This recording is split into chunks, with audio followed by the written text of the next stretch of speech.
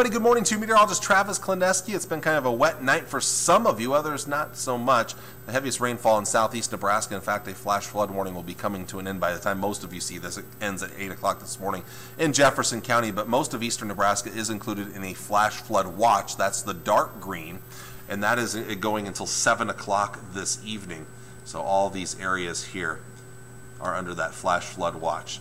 Otherwise, a flash flood warning, or excuse me, yes, a flood warning, just a flood warning in eastern Republic County. That's on the edges of the local 4 viewing area, and then a flood advisory southeastern Lincoln County into far, far northwest parts of Frontier County.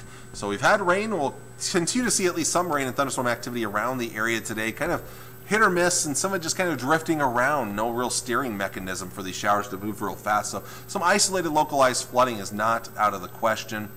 Not a lot of severe weather, but can't completely rule it out. Some of that lingering into the evening, but as we get further into the night, the chances of rain will come down by tomorrow morning. Most of us dry, but quite a few clouds and maybe some areas of fog around to start off our Friday.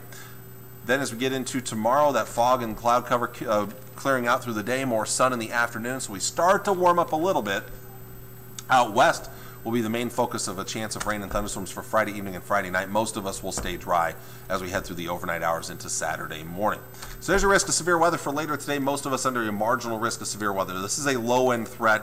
Most of us will not see severe weather. If we see something, severe wind gusts over 60 miles per hour would probably be the biggest threat. Otherwise, maybe some large hail, but I don't think that's a huge threat. Most of us will not see severe weather. The main threat tomorrow will be out west, a marginal risk there for large hail and strong wind gusts. Again, most of us won't even deal with any kind of thunderstorm activity for tomorrow night.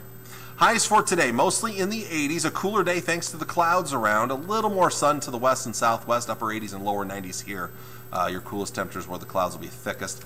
Overnight tonight, falling back into the 60s to near 70 for overnight lows.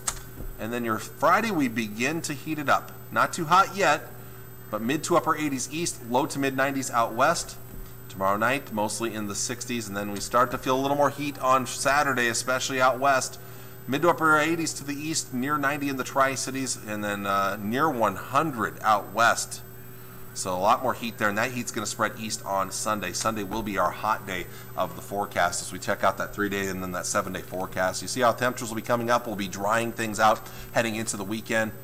Sunday will be our hottest day. At least there's going to be a little bit of a breeze. That might help a little bit. And then Sunday evening, Sunday night, that's our next chance of rain and thunderstorms. It's not a guarantee, but there is a slight chance there for rain and thunderstorms. Still maybe another small chance there Monday afternoon into Monday night as temperatures do come down early next week, closer to average highs in the upper 80s Monday, Tuesday, and Wednesday. It does look like in the long range we may start to see those temperatures come back up late next week.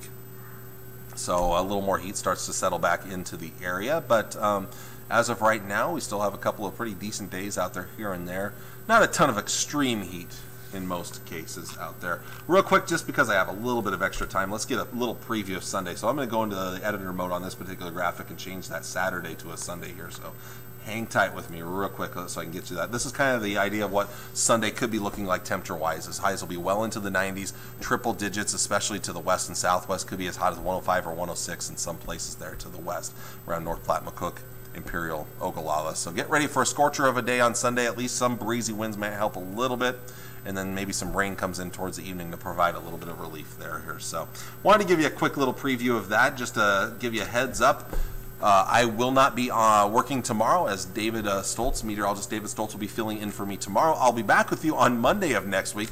Then I'm gone again Tuesday and Wednesday, and then I'll be back with you on Thursday and Friday of next week. So kind of off and on over the next 6 to 8 days here. So wanted to give you a quick little heads up on that. But David will be filling in for me tomorrow, and he'll be back a little bit here for next week as well. So, well, there you go. They're getting ready to do weather on TV. That means I have to go to do some TV stuff too. So I want to thank you all for watching on this Thursday morning. I'll see you all again on Monday. Hope you have a great weekend. Talk to y'all later. Bye.